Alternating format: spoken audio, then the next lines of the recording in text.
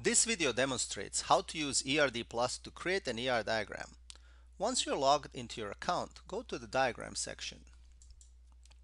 Click on the New and choose ER Diagram option. Click on the name of the new ER diagram to enter the drawing surface. Let's create a small ER diagram. We will click on the entity icon and place the entity anywhere in the drawing surface. We will name this first entity location.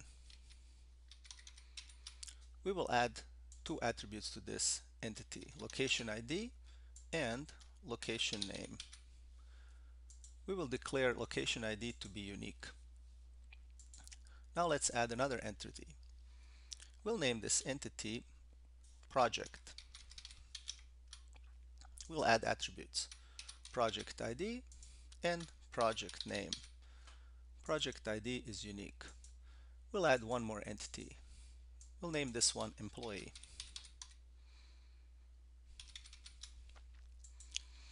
Employee has employee ID, which is unique, and employee name.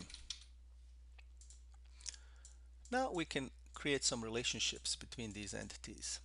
To create a relationship, we have to click on the connect icon, then click on one entity, in this case project, and drag to another one, in this case location.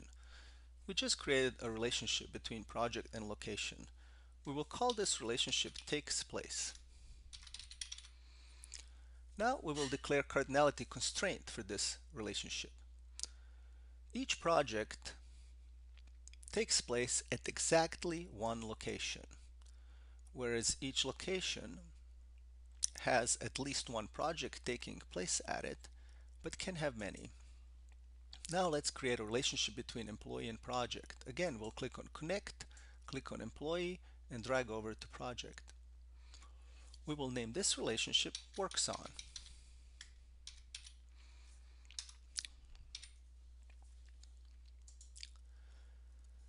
Each employee works on at least one project but can work on many. Each project has at least one employee working on it but can have many. Works on is a many-to-many relationship. Many-to-many relationships can have attributes. To demonstrate, we will create an attribute for this relationship, works on. We will create an attribute and name it number of hours,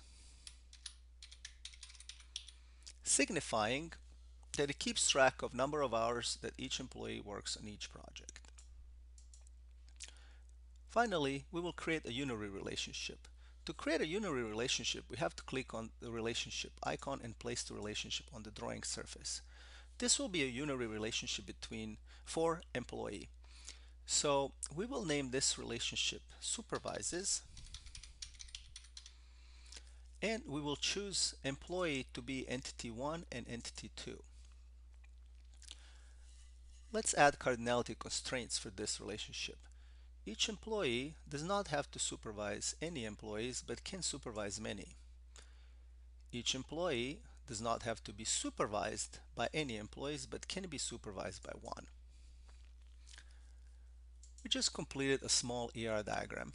Notice that we could have created more entities. For each entity, we could have created more attributes. Attributes could have been of different types, such as multi-valued attributes, optional attributes, composite attributes, derived attributes, and so on. Once you have created your ER diagram, it is saved in the diagram section of your ERDPlus.com account. However, you can also, if you choose so, save the diagram onto your own computer as well by clicking on Export Diagram File. In addition, you can export the image of the ER diagram onto your own computer by choosing under Diagram option, Export Image. This saves image onto your own computer. Later you can choose to paste it into PowerPoint, Word, or any other application. This concludes a small demo of how to create an ER diagram using ERDPlus.